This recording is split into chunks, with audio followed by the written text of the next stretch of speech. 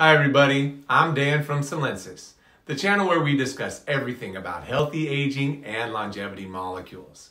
And today we're going to talk about NMN supplementation and female fertility because we received a lot of questions about this. So we wanted to cover the subject for you. And please remember to give us a like and subscribe to our channel so you don't miss out on our future videos about NMN, NR, NAD+, and much more. Infertility has increased in the U.S. for various reasons, including unhealthy eating habits, the increase of endometriosis, the increase of obesity rates, as well as other chronic conditions. Nowadays, 12% of women have difficulty conceiving, and this number rises to more than 30% of women over 35, because delayed pregnancies is another important factor leading to fertility issues. The important thing to remember is that eggs are non-renewable cells. Therefore, the number of eggs at birth is the highest a woman will ever have. Female fertility is not only determined by the amount of eggs, but also by their quality, which decreases year after year due to the accumulation of genetic abnormalities. Hormonal treatments, assisted reproduction, as well as egg freezing can help women facing fertility issues. Improving diet and lifestyle can also increase women's chance of conceiving. It's why eating a nutritious diet is crucial, as fertility can worsen when lacking key nutrients like vitamins B and D, iodine, omega-3s, iron, zinc, and many more. But what do we know about NMN supplementation? NMN is one of the most powerful NAD+ boosters. We made many videos about NMN and NAD+, so please feel free to check them out on our channel. We already know that NAD+ is a crucial coenzyme required for healthy aging, DNA repair, and metabolism. And in parallel, we also know that the quality and number of eggs decrease as NAD+ levels diminish as we age. So the hypothesis was that by boosting NAD+ levels through NMN supplementation, we could improve female fertility. And researchers tested this hypothesis in mouse models.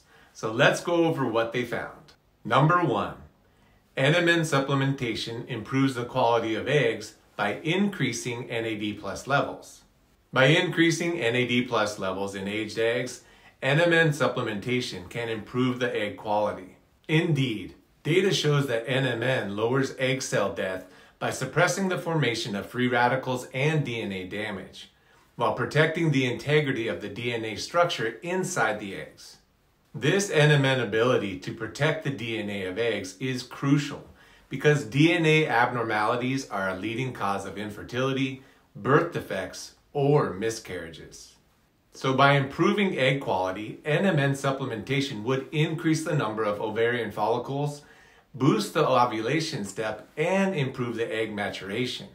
Number 2, NMN supplementation strengthens the sperm binding ability of aged eggs. Researchers demonstrated that NMN supplements strengthen the ability of the eggs to bind to sperm, making fertilization more likely to occur. For successful fertilization, sperm cells must first interact with the zona pellucida, which is a thick extracellular layer that surrounds all mammalian eggs. The number of sperm binding to the zona pellucida in aged eggs is much lower than in young ones, but increased significantly after NMN supplementation, which eventually increases egg fertilization. Number 3, NMN supplementation restores mitochondrial function in aged eggs. Mitochondria are the powerhouse of the cell, and data shows that NMN can improve their activity in aged eggs. First, sirtuin-1 is a crucial regulator of mitochondrial biogenesis. Researchers found that sirtuin-1 activity was significantly lower in aged eggs than younger ones.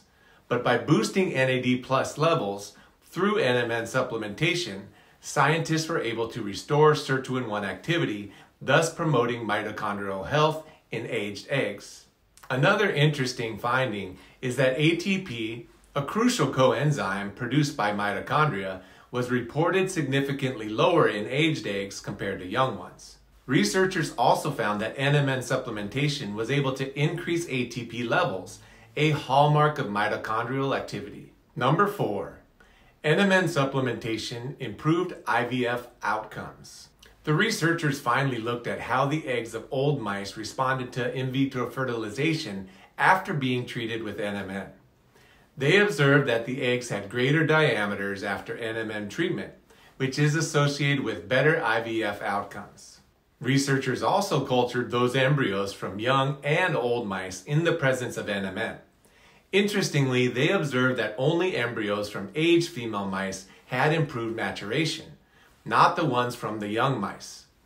This suggests that NMN could improve IVF outcomes in aged mice, but not in younger animals, likely because NAD+ levels have not yet declined in the young ones.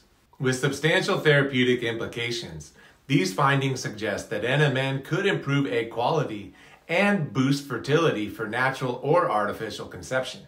But while these findings in mouse models are promising, more research, particularly in humans, is needed before anything can be concluded. I really hope you found this video helpful. You'll find the links to the scientific studies I mentioned in the description.